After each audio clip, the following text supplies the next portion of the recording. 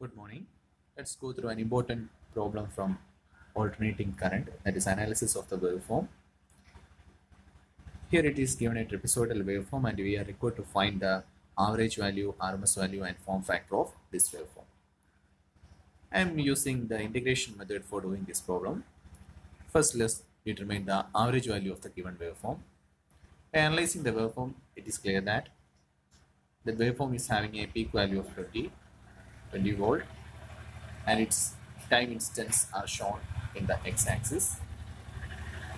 Firstly, we have to determine the time period of this waveform.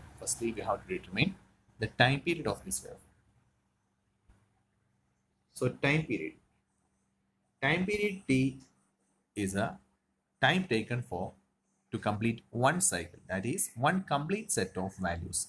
That is, time period can be determined from the 0 instant to the instant where the waveform starts to repeat itself. So here that's from 0 to 60. So here the time period of the waveform is 60 seconds.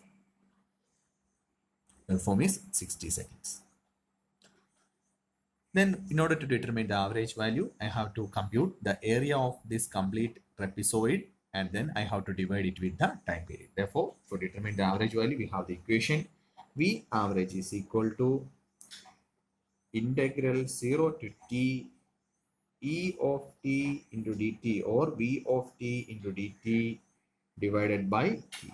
That is, I have to determine the area of the trapezoidal waveform and then I have to divide it with the time period. That is equal to integral 0 to 60. 60 is the time limit. So 0 to 60 V of t into dt. The whole divided by t will give me the average value of the waveform.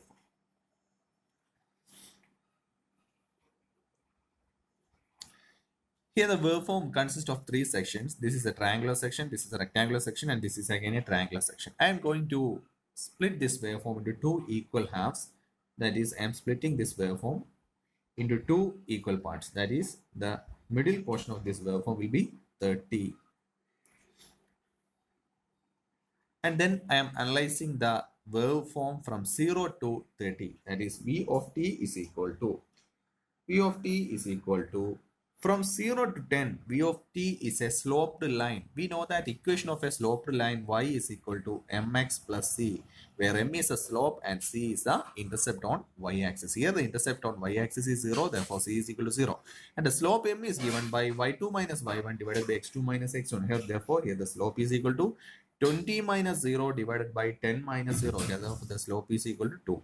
Therefore, I can represent the equation of the line or the wave part of the waveform from 0 to 10 as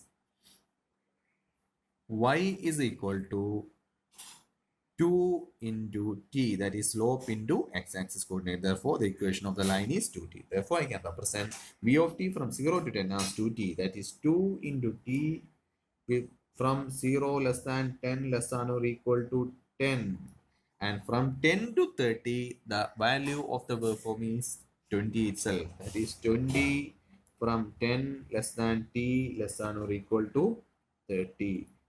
So in order to determine the total area of the trapezoid, I am dividing this trapezoid into two equal halves, one rectangle and one triangle, and then I am doubling the total area to get the total area of the waveform. That is, I am determining the total area as V of t integral 0 to 60, that is integral 0 to 60 V of t into dt is given by integral 0 to 10 2 times integral 0 to 10 2t into dt plus 2 times integral 10 to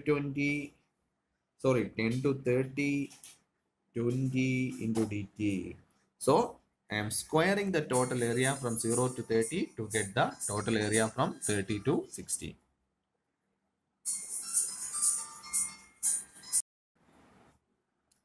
Let's integrate this. That is 2 into 2t square by 2 within the limit 0 to 10 plus 2 times 20t within the limits 10 to 30. This is the total area of the trapezoidal wave and average value is given by dividing this value with the time period 60. That is, this is equal to 1000. That is total area of the waveform. This is equal to 1000. And therefore, the average value is given by V average is equal to 1000 area of the squared waveform, area of the waveform divided by 60. That is equal to 16.67 volt. Similarly, we can determine the RMS value from the equation we have.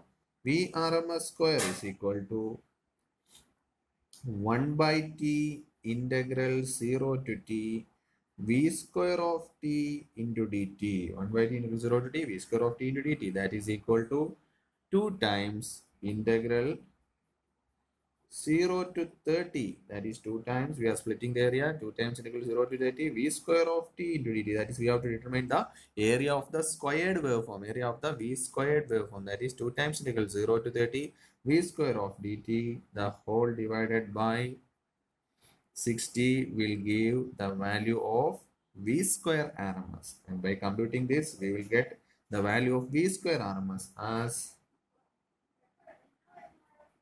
V square RMS is equal to root of, VRMS is equal to root of 18666.67 divided by 60, and that is equivalent to 17.64 volt. This is the value of VRMS. Therefore, this is the value of V average. This is the value of VRMS. And next, we have to determine the form factor of the waveform. We have to determine the form factor of the waveform. And from we can write the form factor is equal to the ratio. Form factor is the ratio of V RMS divided by V average, and that is equal to 17.64 divided by 16.67, and that is equal to 1.06. So these are the three values we have to determine. So this is the average value, this is the RMS value, and this is the form factor of the waveform. This is a simple problem.